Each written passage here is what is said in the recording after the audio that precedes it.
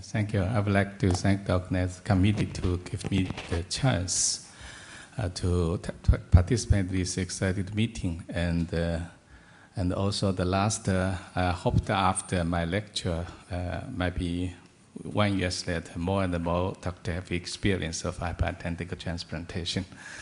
Okay, I will talking about the actually in vitro the in vitro T-cell depleted haploidentical transplantation, but mainly focus on the data on unmanipulated myeloablative for haploidentical transplantation, and also mention other protocols for haploidentical transplantation. As we all know, hematopoietic stem transplantation is an effective cure for many patients with hematological malignancy, even for elderly patients. But many patients don't have an HLA-identical assembly donor, especially in Asia with the sharing size of a family. So HLA mismatched family donor is alternative, as shown by this slide. Although we can use unrelated donor program or cord blood, but only some of patients can find unrelated donor. But at least almost all the patients have at least one HLA mismatched or haploidentical family donor. This is the protocol developed by the Peruga group that used T-cell depletion for the prevention of GVHD and the MAC-dose of CD34 cell selection to improve to promote the engraftment, and they can almost 100% engraftment, and the incidence of GVHD was very low. So they don't, in this protocol, they don't use immunosuppressive agent treatment for after transplantation. However, the many patients die of infection or relapse. So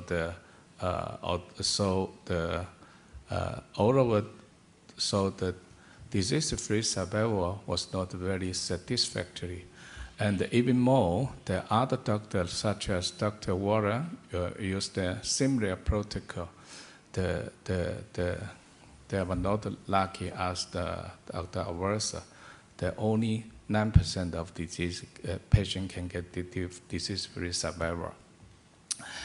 In Peking, in our hospital, we also actually at the very early stage, we also try to use the protocol developed by the program, but almost all the patients cannot get engraftment or die of relapse or something infection. So we try to develop another program. As we all know, the GCSF, which although it was used to mobilize of stem cell, also is a modulator of immune system. And based on a serious study, we found it might be mixed of GCSF mobilized the bone marrow harvest, and so peripheral harvest is the best source of stem cells. So we established a protocol which we call the GIAC protocol. With this protocol, we have successfully performed the haploidentical transplantation since 2001. This is the number of the transplantation in our hospital, and also because this protocol was very successful, and many hospitals in China, in mainland China, applied the similar or completely the same protocol for haploidentical transplantation. Actually, in mainland China, 30% of patients are haploidentical transplantation.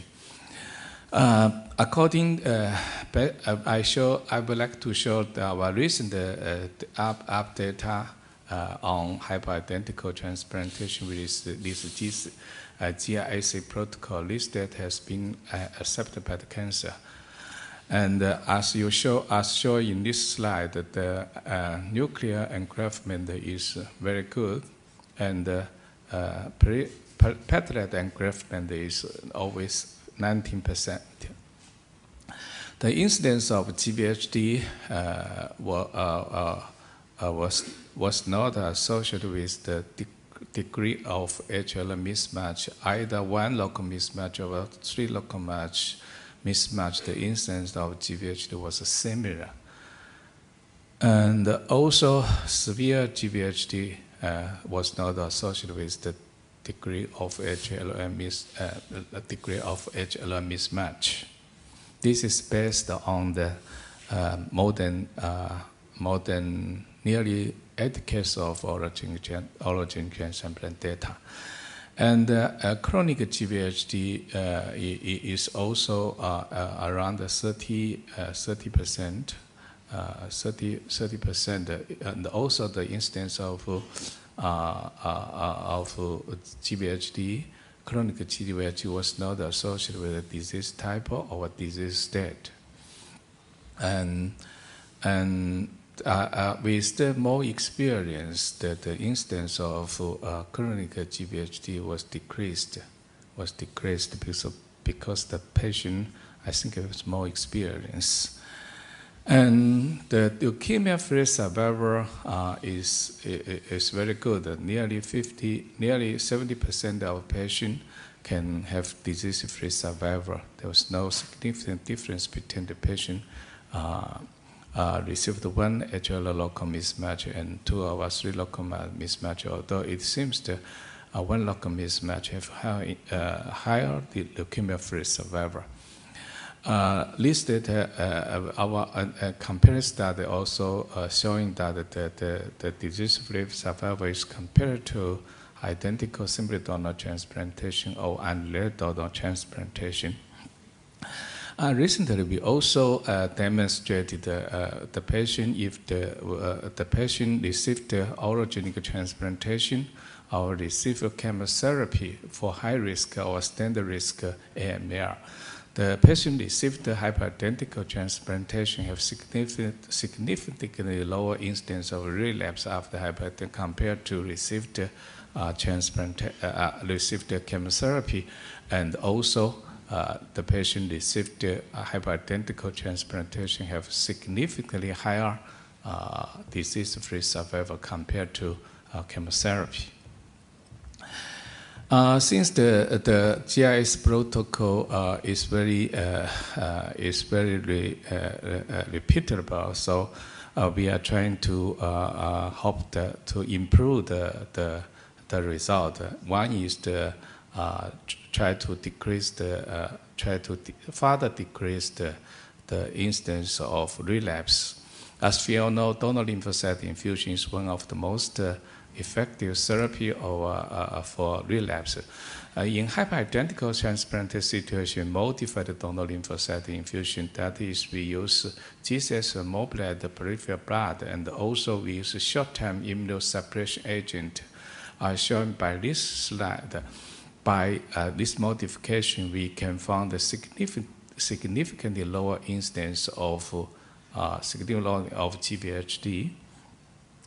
In mismatched situation, we can find from this data that if the patient received no or less than 2 weeks short-term immunosuppression, the incidence of DLL-related GVHD was very higher. However, if the patient lives more than 6 weeks immunosuppression agent after the lymphocyte infusion, the GVHD was significantly lower. The CD3 cell number is very high, nearly 9 times 10 to 7 per kilogram. So, and by applying this modified donor lymphocyte infusion, we have a multi-center study that demonstrated that for high-risk patient, we can use this prophylactic donor lymphocyte infusion to significantly decrease the instance of relapse after haploidentical transplantation and increase the disease-free survival for those patients who received haploidentical transplantation in relapse state. And also we can use this modified donor lymphocyte infusion to pre-empty the strategy. This is the demonstrated for standard risk patient. We use MRD monitor after haploidentical transplantation. Then if the MRDR was positive, and then we can use a donor lymphocyte infusion for intervention. And then our data demonstrated this strategy can decrease the relapse and improve our survival. Here is the patient, the MRD was negative, and the patient the MRD positive, and then received donor lymphocyte infusion. A patient with MRD positive and received interleukin-2 intervention, and we can find that the patient received donor lymphocyte infusion have significantly higher disease-free survival compared with the interleukin-2 intervention. And also recently we are trying to interleukin-2 try to do some to try to influence the immunoreconstitution of the haploidentical transplantation. Might be by doing this we can further improve the immunoreconstitution. And also there are some other protocol for haploidentical transplantation. This is Duke University. He used NDCT52. This is an antibody for haploidentical transplantation. However, the disease, it seems the disease-free survival varies. Okay. And also, the Johns Hopkins University used another protocol which they use cyclophosphamide after transplantation, and they published their data. It seems the instance of GVHD was acceptable. However, many patients die of relapse, so the disease-free survival was not very satisfactory. And also, this is the actually the detailed protocol of Johns Hopkins University, as shown in here. Yes, bone marrow failure, and then use cyclophosphamide 2 days. And also, Korea people used the similar protocol as they used the busulfan, fludarabine, and the ATG. That only similar protocol with our use of cyclophosphamide, and also we use have another protocol is fludarabine. But they use only peripheral blood mononuclear cell for the without manipulation for the source of stem cells. The prophylaxis of GVHD is cyclosporin A, not CTX, cyclosporin A, and MDX. The standard prophylaxis regimen for GVHD prophylaxis. They get very good leukemia-free survival, and the incidence of GVHD was acceptable. And recently, University of Chicago used CD34 selected haploidentical donor and on the cold blood for haploidentical transplantation, but actually the haploidentical donor only have temporary engraftment. Finally, the cold blood engraftment. So actually, I think this is not a really haploidentical transplantation. I think this is cold blood transplantation. However, the disease-free survival is also acceptable. So through this data, we can conclude that the haploidentical can be a routine alternative source of transplantation. Thank you for your attention. Thank you very much, Professor Huang. Now it's time for questions.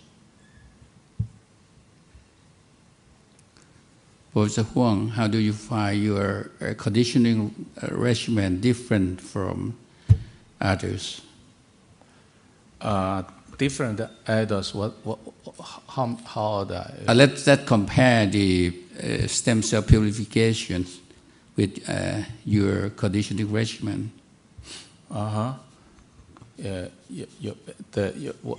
Sorry. Would you like to repeat your question again? So it seems clear that when we use the CD34 positive selection cells, no, we don't use for transplant. I know. Yeah. But what is your underlying hypothesis using this regimen?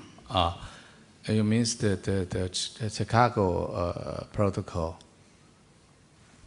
You mean the Chicago? Your conditioning. My condition is the 2 days sexpolin A and 3 days busulfan and also ATG and 2 days LRC. The dose of LRC is 4 milligram per square meter 2 days. Seem to be aggressive regimen, right? Yeah. Thank you.